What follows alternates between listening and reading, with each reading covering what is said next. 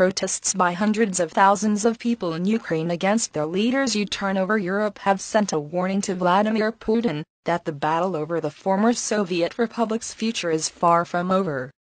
For once, matters may be largely out of the Russian leader's hands. He appears to have little left in his political armory to woo Ukraine, especially if the protesters oust President Viktor Yanukovych, or persuade him to change tack again.